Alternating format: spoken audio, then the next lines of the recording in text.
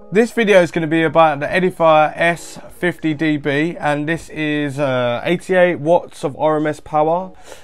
So we have got grills that come off, and we also can put a subwoofer in via 3.5mm jack, and it has a lot of accessible space, so you can add more things on, like Blu-ray, DVD players, or connect it up to your TV via RCA or phonos, or 3.5mm jack by auxiliary.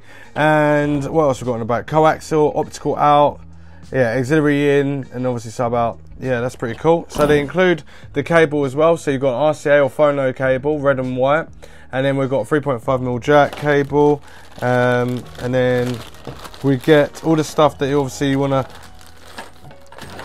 put it onto the wall. So you get this bracket as well, very minimalised design, a few holes, and it's kind of on there already.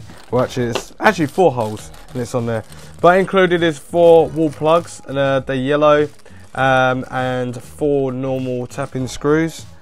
Then we've got a 3.5mm to RCA converter, so you can connect to the RCAs in the back, then plug in via phone or laptop or anything that's got 3.5mm jack that you need to use from one end to the other, into this and then into that, no problem. And then you've got this lovely remote control. It looks like a puck, and you can take the back off like you normally would. I haven't got nothing to take the back off to see what battery is, but we'll obviously find that out. But I guess it'll probably be a CR 2032 or something like that. But have a look. But anyway, I think this is really quite a nice looking like remote control.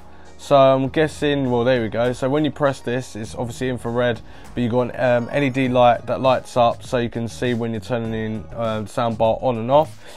Increments of plus and minus, volume rocker, then skip and skip forward, and play and pause, optical out for changing the course of your music and stuff like that. Then obviously a Bluetooth button to change the Bluetooth, auxiliary, then line in, and effects. So you've got 3 different effect modes, which we're going to go through all of that and play it.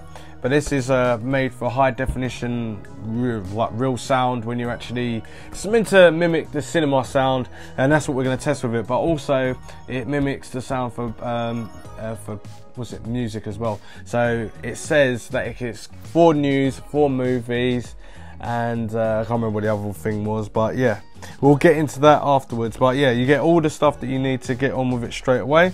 On the back you've got 2 brackets via auxiliary, not auxiliary, Allen key I should say. Ooh, I nearly broke the speaker. It's got this lovely little finish though. It's not like a real finish, but it's got a nice little finish of wood, the old school wood from the 80s that it looks like, just to give it that nice little tidy look, or a bit of fashion look to it. So these are the brackets that hang on to the back of the wall, so it's pretty minimalised design. Those are the ports that you plug into, so optical out, coaxial, RCA phono, and then auxiliary 3.5mm, and then sub out, then obviously the mains power, and then these are obviously connected and screwed down via Allen key. It looks like most of them are all Allen key as well. So I'm going to spin it around and then come round to the front. So on the front here you've got your volume rocker, which is very nice increments of it. It goes up to a maximum volume of 50 and then a minimum volume of 000, which means that you've got no volume at all. But you're also going to check hiss as well. By pressing the button, gives you coaxial, it gives you auxiliary, gives you line in, gives you Bluetooth, gives you optical, gives you coaxial, gives you auxiliary, gives you auxiliary, gives you line in, gives you Bluetooth. You get what I'm saying? It just cycles right round. But with the added features, use the remote control. But before we go to the remote control, we're going to take these covers off, and as you can see, it reveals these real like bullet speakers. They feel like aluminium, to be honest with you. Then it's got a nice solid grille on the front there, and then bass reflects as well, so you can obviously let the bass come out towards your face. Even though this looks like it's at an angle, when it's on the wall it will be kind of flat down with raised probably about 5 degrees, so the sound hits you from wherever you put it on the wall. So just bear in mind, you want it to make sure it hits you in the face, so that's what it's about. But so we've got 4 speakers, 2 bass reflects and 2 tweeters on the side. and as I said, it's 88 watts RMS. Got some nice little grills here as well. But anyway, what we're going to do, this feels really nice and weighty. It feels nice in the hand as well. I like that. We're going to just do some tests and that. I'm going to plug this in via Bluetooth and watch some YouTube videos, and then obviously listening to it, you'll notice that through where I'm listening on Bluetooth and you're going to be listening on Blu-ray, or you're going to be listening on high quality sound or uncompressed sound, compared whoever you are, it means that you're going to get better sound than what you're going to be listening to now. So let me find a YouTube video and play it, and then let's see what we get with it. Right, so what I'm going to do first off is connect it via Bluetooth. So I'm just going to go to my settings. Obviously I've indicated I've got Bluetooth on, so I'm going to just go straight to my phone, and I'm going to find where it is, and there it is, Edifier S50DB. So I didn't even connect to it, there we go, and it should come up here. There we go, pairing. And here we go, we've got pairing. Now you've got a graphic equalizer going up and down. That's a great bit of animation, I like that. That's awesome. But we're connected and we're ready to play my video. So let's go. So we've got it this far back, but obviously this will be on the wall, so it will sound slightly different. Just so you know, but let's turn it up, see what we've got.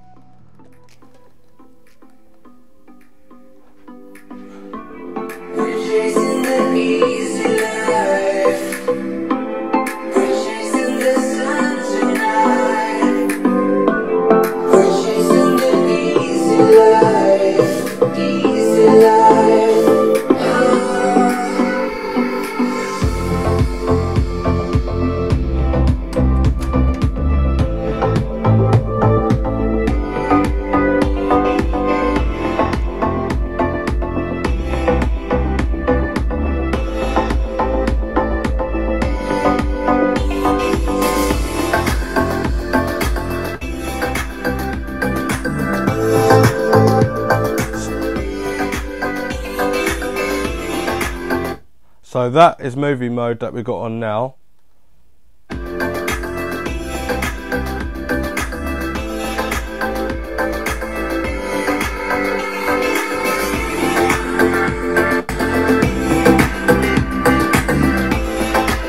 That is now the news, which is a function that they've put on there. So it's all for clarity of sound and stuff.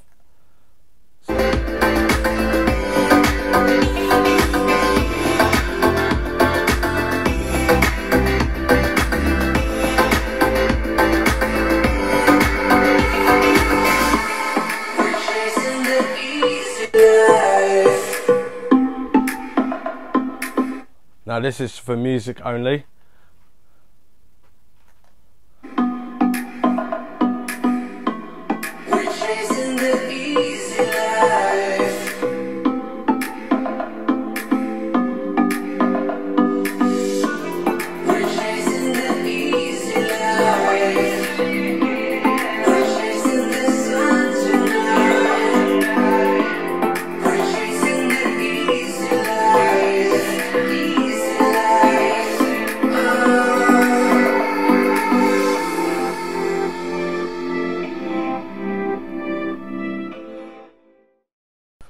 Right, so that was me flicking through the news, music and movie, and it still sounds awesome on all of them.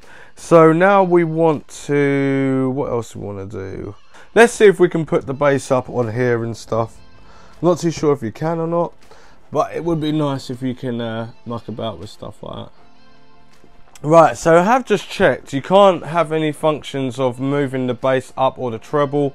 It's just got those three program buttons or effects that are in there, which is news, music and movie. But I could to be honest with you, I would like a little bit more functionality with it. Obviously this remote control is really nice and stuff, but it could do a little bit more. The speakers, they sound pretty good, they do fill a room, and this is just on the side, so this is made to go on the wall, so it's going to sound probably more powerful coming from the wall and draw more bass and stuff, especially if you get it onto more of a hollow wall or hollow background. So say that you've got like the background is all solid, but you cut out a bit that's hollow, and then you hide all your cables in the wall and stuff. This will produce more bass going that way, but there's loads of different ways of doing it. But I can honestly say that this sounds really clean, really clear, and I'm quite impressed with it. I would recommend this to anyone who's looking for a soundbar, no problems whatsoever, because it looks pretty nice. The speakers, 88 watts RMS is true RMS like sound. The sound quality sounds really nice. Plus it's not too heavy, and it's got decent functionality where people just want it easy, and the whole point of having a soundbar is to make it easy without having the bass and treble and all that sort of stuff. But it would be nice to see it on there in my eyes. But people that want true speaker cinema sound would have opted for separate speakers or separates and separate amps and things like that to connect all their TV up to it and have it on stands. This is just an option that you can just stick on the wall, and it does it all for you. If you want music, you can play music to switch to it. If you want movies, this is what it's for, because it's a soundbar. And if you want it for the news, so you can hear more clarity, or I don't know, more clarity of whatever you're listening to, you can do. But it's truly stylish and it's truly easy, and that's the whole point about soundbars. So I highly recommend this. I'll give this an 8.5 out of 10, and I'll leave a link in the description down below where you can go and purchase this. But yeah, this is a nice speaker, definitely worth it. Right, let's get the specifications out of the way. The power output, left and right treble is 12 watts by 12 watts RMS. Left and right mid-range bass is 32 watts RMS by 32 watts RMS. Signal to noise ratio is 85 decibels. Noise level is 25 decibels. Input sensitivity line in 1. Right and left over 450 over 50 MV. Line in 2. RL 550 over 50 MOV. Optical and coaxial R and L 500 over 50 M over FFS. Bluetooth R and L 700 over 50 M FFS. Frequency response is 55 Hz to 20 kHz. Bass unit is 4 inches, which is 116 millimeters actually. Tweeter unit is 13 millimeters, and it's got a silk dome tweeter. Now it does equate to 88 RMS in power, plus the remote control takes a battery, which the battery is a CR2025 lithium cell battery, and it should last you up to 2 years. So who is this speaker or soundbar for? Well, if you're into the news, obviously it's got the clearest vocals that you can hear. To be honest with you, I didn't really hear much distortion at all at the maximum volume of 50. I didn't hear any hissing as well when I had turned it down. I like the fact that it's got loads of like different chips for the DAC that's built into it. They've really compressed something that's aesthetically pleasing to the eye and very simple and easy to use.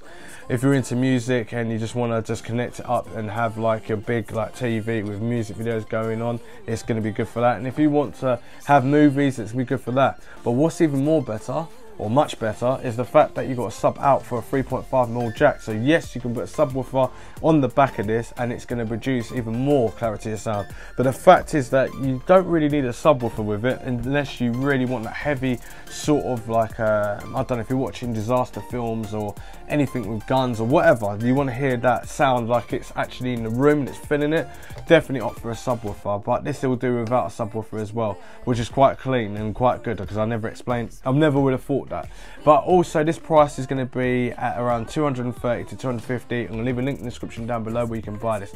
Like this video if you liked it, subscribe, share and all that sort of stuff. Follow me on all social media platforms, and I'll see you in the next one for, well actually comment down below as well in case you want to ask any questions, and I'll see you next time. Thanks for watching.